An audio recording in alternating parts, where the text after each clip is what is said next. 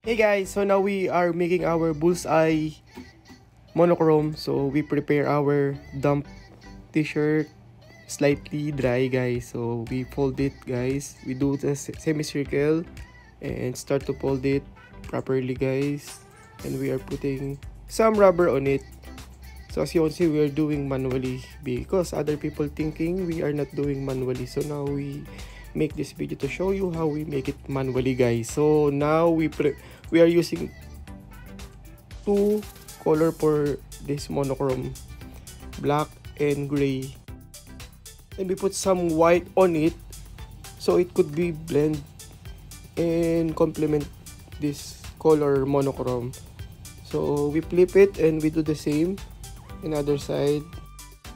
So after that, we start to wrap it.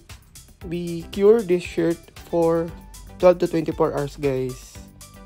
So after curing, that's the result of curing, guys.